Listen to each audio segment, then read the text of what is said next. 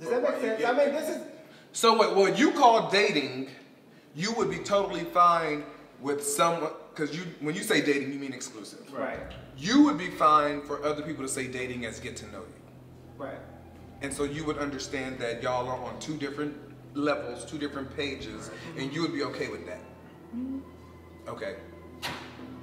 Yeah. I mean, that's fair. That's confusing. But it's fair because if you're, I'm glad that like you are aware enough to not hold them to that same standard, because that would be unfair to me, saying we need to be exclusive but we're just dating. I would be in a really confused state if we were seeing each other and we were exclusively dating each other, but we're not in a relationship, and I can't have any expectations or priorities or become a priority for you. But I gotta sit around on Friday and Saturday. If you're not available, I can't see nobody because these. But that's not what he's saying, because he's saying he's not expecting the other person to just be exclusive. Oh, I thought he said I thought if you're dating someone, it's exclusive. No, I was just talking about to me. So he's not I understand. Those are my definitions of getting to know you, dating, and a relationship. Is it wrong to set expectations when you trying to get to know somebody? Absolutely. I mean, too early. Well, let me say too early. I think that regardless if we want to say it or not, we all have expectations of the person that we are going out on a date with or whatever it is. I expect you to show up. I expect you to give me your attention. I expect you to give me your energy. But we all have the expectations. And if you don't have the expectations of the person, then why are you wasting yourself? It's not about wasting your time. I don't have expectations because people are going to be who they're going to be. Like the reason why you may have been disappointed when you went on that date is because you expected the person to be a certain way. Had I gone on that date and he did that, it would have just been like, okay. But he has those expectations in my life. They failed the expectations, and now he don't want to see them. And that's what that's what getting to know somebody is about. That's why I wanted to meet him in person, to talk to him face to face, to see what he had, what he wanted in his relation, what he expected, and the same thing, vice versa. When I find out that you're not that person, it's done. But at the same time, I set expectations for any relationship in my life, where there is work, friendships, family. You gotta have expectations. Like, you can't. If you don't, then you allow people to treat you any kind of way. That's I agree with that. But my next question is, so what is because it's a fine line.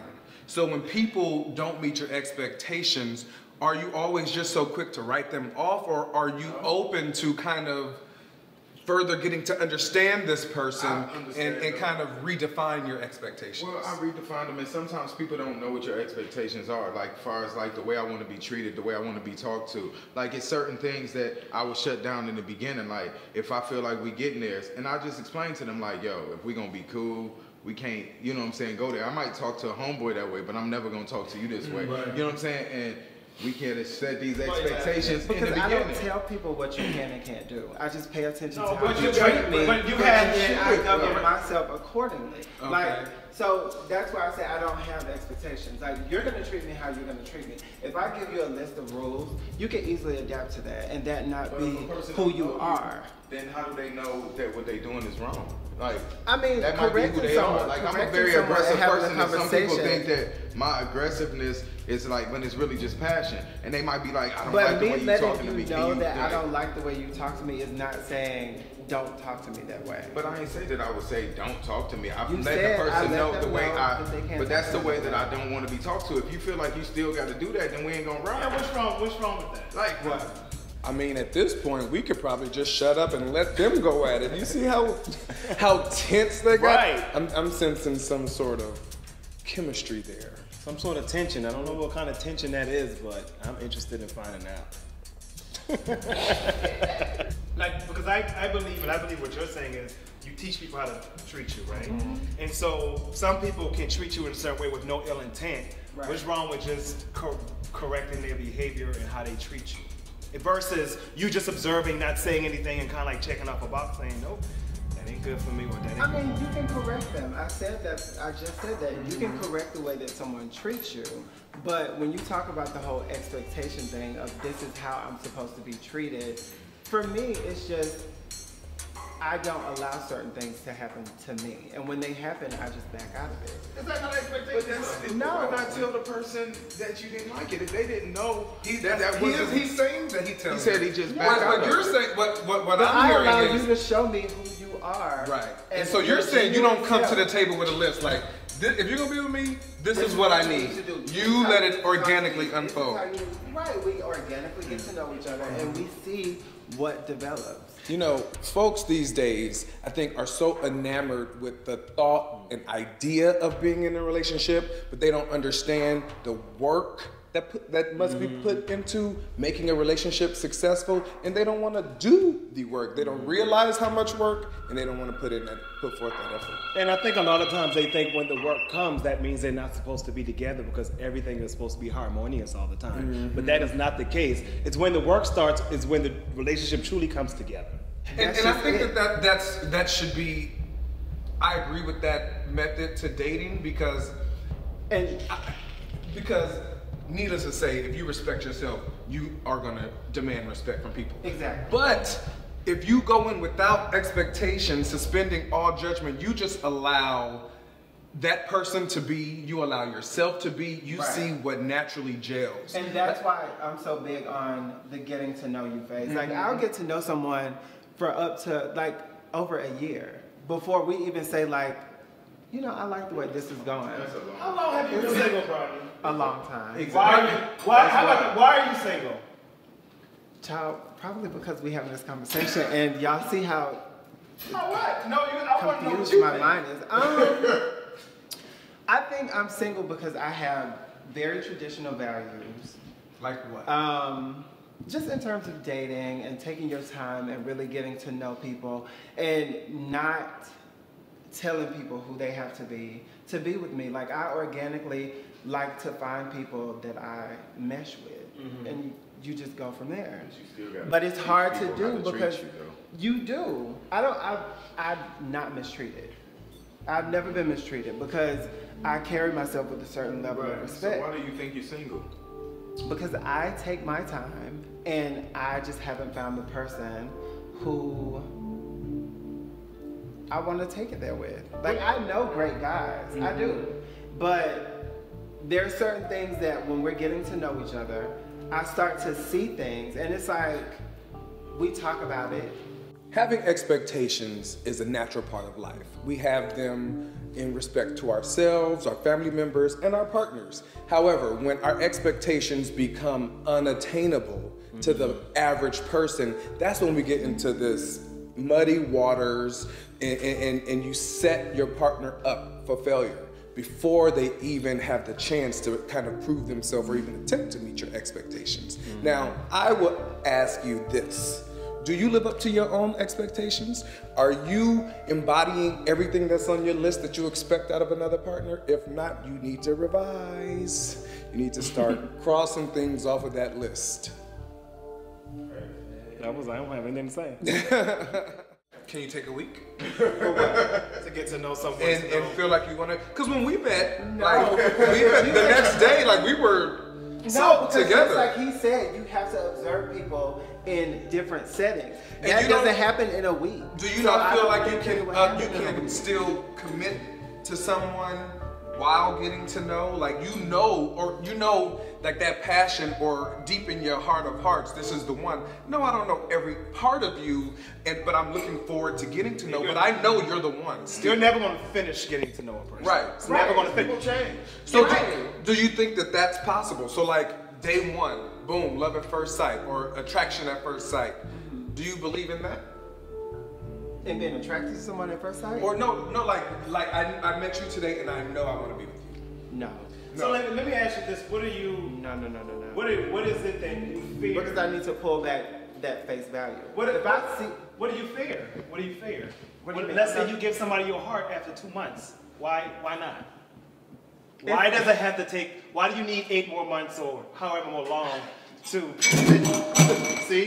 prove that you know that person? Like, what are you afraid of? My sentiment, like, girl. No, I'm not saying that there is a certain amount of time. I'm not afraid of anything. It's just, and it's crazy that y'all think like that because someone wants to take their time, they're afraid of something. No. That's not it. There's no fear. I honestly let me tell you why I like to get to know someone, because I feel like when we go on dates, like when you go out to dinner, when you first meet a person, like a lot of times people come with all these questions. And to me, it's an interview. And I feel like for the first month or so, you're only getting a representative. If you come with all of these questions, like if I sat right here and I said, well, what's your 5-year plan? If you think that I would be impressed by a certain list, you could provide that to me. That's the difference between me and some people. I don't give a representative. Exactly. And that's what I was gonna say. Like, if because we hear that all the time, the representative. Right. Hold on. If everyone knows that, why are individuals not making that change? It starts with you. Why do you show your representative? No. So you're the only one? Right. Like, No, you know what I'm he saying? said that he doesn't He do said, it either. okay, so then why are you still using that narrative to describe everyone in the dating scene? Because I'm telling you what my experience is with the majority of people here in the dating scene. Because truth be told, there's a small amount of individuals who operate on their own wavelength. A lot of people do what is popular. There's a lot of people who live above their means for other people. There's a lot of people who date certain ways or they do certain things because of other people. They're not genuine people. Are those the people you're attracting? Your dates? Those are the ones Sometimes you it's keep the people I'm attracted to, yes, but I don't necessarily know that I'm attracting them. Yeah, I know I'm attracted to some bad If you're boys, attracted so. to them, you are attracting them as well. So I'm trying not to be too hard on Brodney, but I feel like Brodney is not being completely honest. And I don't even know it's a situation of him not being honest, but I feel like he's living in the gray a little bit too much. And I feel like that is kind of distorting his view on dating and relationships. And that's why I'm continuously trying to poke at him, because I really want him to really even hear himself to see that he's really not being clear in what he's answering. You're sending out reflection some. of- Yeah, That's not that's a true. reflection. No, because sometimes I just have crushes on people, and you know, we talk about this. Do you tell them when you have a crush on them? No, I do not. Why? I sit back because I sit back and watch. I sit back and watch you. They tell you ain't crush on them until they do something to turn you off? They could, yeah. And then I try and see, like, is this really who they So what type are? of guys are you attracted But how do you know how they really are if you don't talk to them? And I approach talk to them. They just don't know that I have a crush on them because I'm doing what? Getting to know them. So once How you... do you get to So they could be not even knowing they getting to know you. Right. Yes, like we're a getting to hidden know agenda. each other. What But- you mean? Like, people, when you're getting to know each other, y'all are getting to know each other. Like, But shouldn't y'all both know that that's what y'all doing? what, getting to know each other? That's what we're doing. If we meet and we don't know each other and we continue to like, Yeah, we but is continue it to with interact- the intent of liking each Right. other? I think Oh, that no, I think that that's this is not probably what one I'm of the biggest But no, problems with this- dating is because there's so much gray area. Like I feel like there's a fear of saying I like you and I want to get to know you versus I got a We crush just and I'm not gonna tell him. Yeah. I would just see how he But acts. Exactly. Is that what This you would is do the too? thing. That's a big problem I notice now in our generation particularly, is that we have a gray area between, finding out what the actual definition of what we're doing is. Like we My friend, are we talking? Are we dating? Are we getting to know each other? Like But that see, means that's so what I'm- many different things Right, nowadays. I get Is it. it And because they're sleeping with the people? actually, Yeah. in my opinion, Yes. yes. And that's my problem. Sex confuses See, things when you too start early. off sleeping with somebody, and then But how many people don't? you, Wait, let I him know a finish lot the of people who thought. don't. I mean, yeah, I know a lot of people who I don't understand why you just can't say the you like sexual attraction Because I don't can know be yet. there. You do know. I like what I know about you thus far. What is wrong? Because that's vulnerable to do. And a lot of y'all gay boys don't know how to be vulnerable. I like your ass. Let's see where it's gonna go. Tomorrow it could change. I like you and I like your ass. So I don't understand why people just can't say, I like your ass. I like you, I like you. I really think that in the case with Brodney, in the case of a lot of us who can't just walk up to somebody and say, I like you, it really, to me, is an insecurity. Brodney even said it's a fear of rejection. I have to give you this amount of time to see what you're like. I really think it's all rooted in insecurity. And a lot of us sit on one end of the room, on the next end of the room, we liking each other, never say anything because we're so afraid of rejection. But a lot of times we're missing out on relationships. I mean, sometimes you just like to be chased. I like to be pursued. So I'm not gonna go say I like your ass. I want you to come say you like my ass. And what happens when nobody comes to anybody? Then you just missed out on this ass. So once I knew that this person was lying, I looked at him from a different, I was like, why would you lie about something so big? And then manipulate me into thinking that this is really happening. That's way deeper than a lie. You know what I'm saying? Because he would have conversations in the car, and I'd be like, "Who was you talking to?" Lord. "Oh, that was my son." How long has this been going on? How long were y'all in a relationship? We were in a relationship for 6 years, and then like Damn! Where did you find out he had no son? It took 3 years. Well, they never actually. And y'all get on me for taking a year to get to know somebody, y'all. We digging into it. We digging into it. My have- reason for staying with the person was because I thought that love could change them. I thought that, but you grow and you learn So that you can found change out somebody. that he was lying and you stayed with him. I stayed with him and I just would Gotcha. be like, look, man, you ain't gotta lie about that stuff. right. Like, I don't know what you've been through, like, but you could be honest with me. Like, let's keep it 100. That was very big of you because you was able not to take it personal. You know I it knew had it was anything to something do way with before me you. because his friends who knew him before me thought this lie too. We would be at, dinner with friends and they'd be like, "How your son?" And he would lie, and I would just put Oh, my so hand he down. wasn't just lying to you.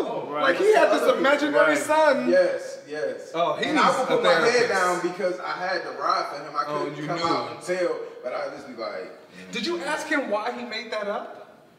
I would want to know. I asked him, but it never would be like he never wanted to tell the truth about it. It would always be an argument or another situation that was brought up to deflect the attention from what I was asking him, the questions about. So, like, I was, I shouldn't have stayed in a relationship when I seen these things, but me being young and not really knowing, I just thought that I could change that person. What attracted you to him? Their business mind savvy. They were the president of a bank. They knew how to handle things. I was coming from Cleveland. had a more thug edge. Like, I didn't know how to handle business how they did. Like, if I had a problem on the phone or something, I'd be like, "Look, y'all better put my money back in there." He'd be like, and talk so proper and be like, "This is how you talk to people." And he just showed me so many different things. Like, he would take me to different restaurants and like show me that anybody could be talked to. He showed me a different life, you know what I'm saying? And it was kind of where I've always wanted to be. So he showed me things that I always wanted, you know what I mean? So what was that inner dialogue? Like once you found out the lie, once you realized who he was, a liar, what was the inner dialogue that you told yourself to stay in a relationship for however many years you did after figuring that out? Well, I'm not going to put it all on him. I think part of the reason why I stayed in the relationship because I was comfortable. Like, I was living a better life. I was like living in a nice apartment, driving BMWs. I was comfortable with that, and that was one part of it. Another part is I thought that maybe if he seen who I was, that he would change for me. And I would always, the dialogue would be like, "You don't gotta lie to me. Like, I'm here for you. Like, let's just ride out together. Like, I ain't gonna tell none of your friends and nothing like that. Just keep it 100 with me." And they just could never, keep it 100. So what made you ultimately say, this ain't working? Pretty much, once I realized that they wasn't gonna change. Like, it took me a long time to realize that though. Like, you know what, like, I'm in this situation, I'm trying to be there for a person that this has nothing to do with me. For a while, I blamed myself. Like, maybe I wasn't doing something right. The fear of rejection is powerful. It's oftentimes, it can paralyze someone in the moment when you're at a party or at a club. You will not go and make advances to people because you don't want to be rejected. And I think it says so much, that rejection says so much about how you feel about yourself, how you process that rejection. Like, am I ugly? Do you not want blah, blah, blah, blah. All these things start to come into question. So I just think that it's natural though too. It is natural. I also think that it's very understandable because, as black gay men, we grew up being rejected most of our lives. And so that transfers into adulthood. But I think you must understand where the root of that rejection comes from and realize it's not just about the person not liking you and wanting to go out on a date with you, but it really is a deeper issue. You looking for love? I learned not to look for it, just to let it come, So you're open to love? I'm open to love. Are you open to love? Yes. Are you blocking love? Godspeed. Are y'all attracted to each other? I think he's attractive, but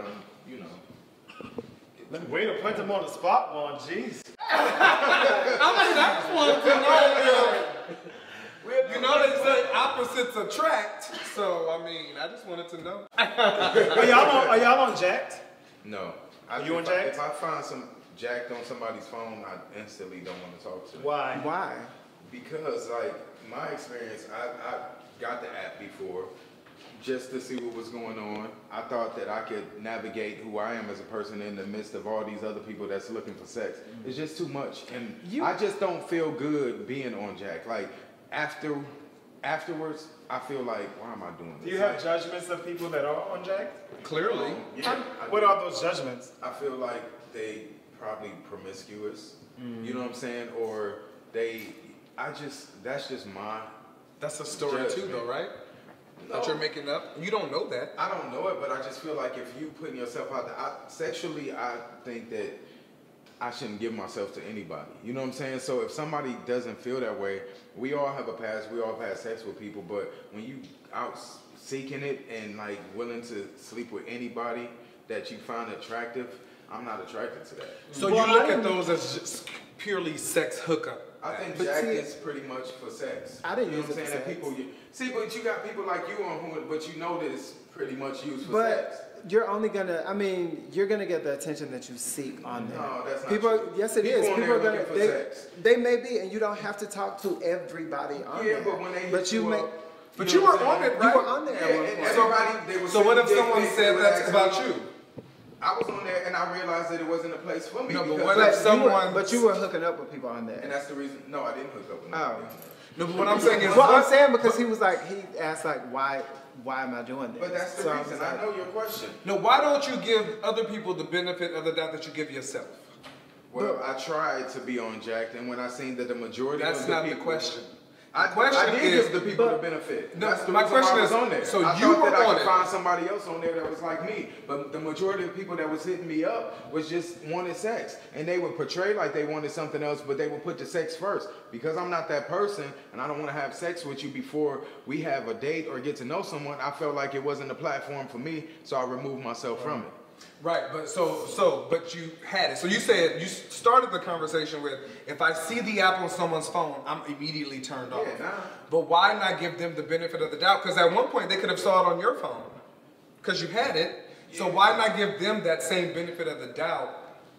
And perhaps they're not just on there just to fuck. because you don't need Jack for that. Instagram, people hit you up. Facebook, people. Social media is social media, regardless of what the app is called. Don't worry about these people out here. Like, you'll never It's meet for the you. people you're trying to impress. Ever.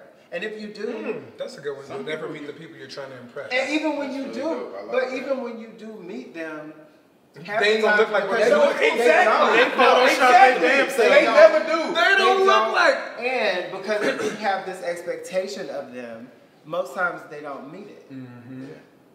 So you guys know we always talk about self-love and, and what that really means. And a lot of people have questions about what that really means. What does it really mean to love myself? For me, I really feel like loving yourself is being aware of who you are, all the positives and everything you may feel that's negative, being honest about those things, exploring why there are certain things about you that you may not like, and loving those things and being honest about them with yourself and honest with other people. When you can do that and share all of yourself, you truly know that you're loving yourself. Absolutely. Only thing I will add to that list is to trust. Trust yourself. Trust yourself enough to know that you are walking in your purpose and your greatness, and everything that you engage in, the people who you interact with, are all working for your good. Trust yourself. Trust others.